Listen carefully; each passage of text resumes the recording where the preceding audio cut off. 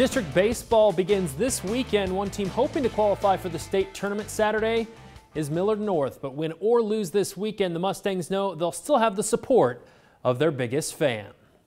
Ryan! What's going on? Ryan Bigiano has two main loves. Get there. All right. Dill pickle sunflower seeds Like dill pickle? and Millard North baseball. I love me some baseball. The junior became the Mustangs team manager last season I had a pack of big sticks and sunflower seeds. and has been a hit with the squad ever since. Oh, baby!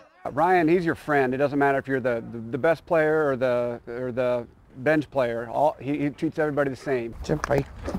How you doing? He's just got the best attitude I've ever seen on a person. You know, he always brings a smile. I need a 3-pack sunflower seeds and dill pickle. He's always got our backs no matter what happens, like if we're winning or losing, and he's just always there for us. Give me all 3. Ryan has Down My syndrome, bow's up. but the mood is always up when he's around the Millard North team. I can't handle you. If you come back in the dugout after striking out and you're like all upset and you're just like, man, that was terrible. Like, I don't even know why I swung at that. But then Ryan's there and he doesn't care what happened up there, or what play you made, what play you didn't make. Good. Thanks, dog.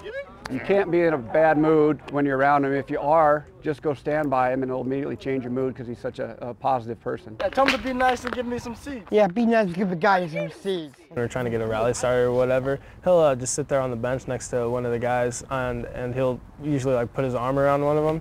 And it's something simple, but it's just something that he does like consistently.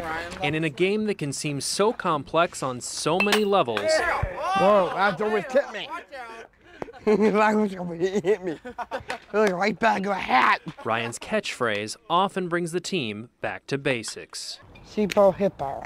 Yeah, give me 10 more. Like, Every time he says it, we're like, yeah, that's right. So he simplifies the game for us as we tend to overthink it a little bit. whoa, babe. These kids are learning a lot of lessons from Ryan that they probably don't even know they're learning. Just his positive attitude about everything is something that they'll take away years after this. There you go. Good job, Ryan. The Mustangs will play Kearney tomorrow at 1:30 at Millard West High School. Ryan says he'll continue to follow the Millard North program even after he's graduated.